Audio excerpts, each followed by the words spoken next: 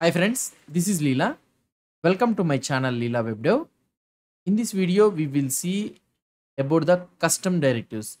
How to create the custom directives in the Vue 3. Normally, if you try to see, we have the default set of directives which normally by default ships with the core. Those are nothing but v-model, v-show, v-if, like this. We have the set of directives, right?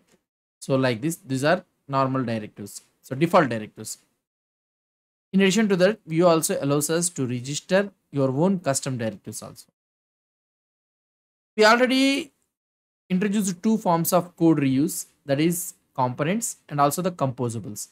So these are the two things which we can make the code reusable. Components are the main building blocks, while composables are focused on reusing the stateful logic. So where these custom directives actually fit in? Custom directives, on the other hand, are mainly intended for reusing the logic that involves low-level DOM access on the plain elements. That is the main thing. The custom directive is defined as an object. So it is defined as a plain object containing the lifecycle hooks similar to those of a component. These hooks receive the element the directive is bound to. And also we have other things like argument, bindings, and all those things we'll be having. So I will try to show you a simple basic example how this custom directive will be. Let's say we have a single post. We already have this single, right? So this is our single post. You see the output here. You see the output in this one. This is our output. In this output page, here we are having edit post. Now what I want to do is, let's say we have an input box. Here I am having an input box. Type is equal to text. Normally we are having this one. If you see here, we are having an input box. Now what I want to do is, whenever I am trying to do this one, automatically this one has to autofocus. So this is the thing I wanted.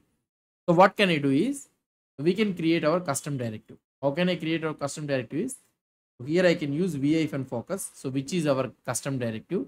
I am using vi-focus. And now how we can define this one in the composition API is, constant vfocus is equal to, I told you, right, directive is a simple object. So like this, we need to create an object. And in this object, we will be having the lifecycle hooks or anything.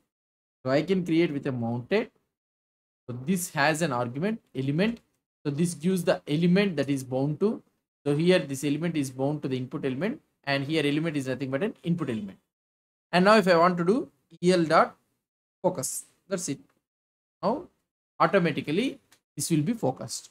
You try to see here output. See here, automatically it will be focused. If you go here into the 3, 4, 5, yeah, here it will be focused. If you want to show something like, what I can say, background color, if you want to change it, so border color also you can change it to red. That's it. You see the output here, see the border color is also changed. So this is how we can create a custom directive. The basic custom directive how we can create is this one. So normally what the directive is, so the directive which we have created, so this one will autofocus the input element. This directive is more useful than the autofocus attribute. So normally we have an autofocus attribute. We can add this directive. So using like this autofocus, using the directory is more useful because it works not only just on the page load, it also works when the element is dynamically inserted by the view. So when the element is dynamically inserted by the view, then also this autofocus works. So which you have used it with the directive. So that is the main thing. So in script setup, any camel case variable that starts with a v prefix can be used as a custom directive. In the example above which we are trying to see, vfocus can be used in the template as v-focus. So here we are having as a prefix v, right? So this can be used as a custom directive. And in this one, so here we can use it in the template as v-focus. So this is one thing which I want to tell you. If you are not using the script setup means, then you can have a directives option and you can use it. So not only like this, we can also create the custom directive globally. So that this custom directive which we have created now, it is only registered locally. So that means it will be registered only to this component. So if you want to make this directive available to globally means, then you can remove this one all. And let's go to the main.js. So here you can register the directive. So how we can register the directive is app.directive and the name of the directive focus. So there is no need to mention the b prefix, and we will be having an object. In this one we will be having a mounted. We can also use it like this element. We got the element, and in this element you can write element dot style dot border color is equal to yellow. We'll change it to yellow so that we can be able to see the output. Now if you see the output here, if I click on the second one, third one, yeah, here we are able to see this in yellow color. So now the custom directive which we have created globally, this can be used in any component. So this is one thing. So we can create the custom directive both in the component level, and also we can also register the custom directive in the app level also. So that is the main thing. Custom directive should only be used when the desired functionality can only be achieved via direct DOM manipulation. Prefer declarative templating using built-in directives such as VIF and bind when possible, because they are more efficient and server rendering friendly. So that is the main thing. So whenever you prefer DOM manipulation, direct DOM manipulation means it is preferable to use the custom directive. Most of the time try to use the built-in directives only. So that is one thing. So now we have understood about the basic creation of the directives.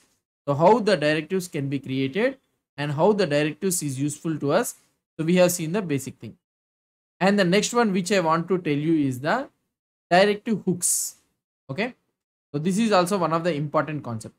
So in the directive hooks, if I want to show you notepad, let's try to open this notepad. So directive hooks, just like the component how we have a lifecycle hooks, the same scenario directives also has the hooks. The first one is the created, okay, and the next one is the before mount, and the another one is a mounted, before update, and here we'll be having the updated, and we'll be having before unmount, and the last one is the unmounted. So these are the lifecycle directive hooks which you will be having. All these hooks takes the common arguments. First one is the element, second one is the binding, and another one is a virtual node, v node, and last one is the previous virtual node. So we can write it like this. So these are the 4 arguments which all the directive hooks will be passed out. So here we have, these are all optional. So another thing what I want to tell you is these are all optional. Here we have used only the element, right? So we can also have a binding. So we will be also optionally pass the other elements like binding, and we'll be having a v node, and another one is a previous v node. These are the different types which we can able to see. So these are the things. What is this element? We have seen about this element. What is this binding? What is this virtual node? What is this previous virtual node? So these are the things we'll try to see it in the next video. So binding is one of the important things. So these 2 things are not needed. The element we are able to understand it. Binding is also one thing which I'll explain you. Then afterwards we'll try to see some of the concepts in the what I can say in the directives, and we can close this directive. Hope you understood about this basic simple creation of the custom directive. If you have any doubts or any suggestions, please post the comments below to this video. And if you like this video, please do support me by subscribing to my channel. Thank you.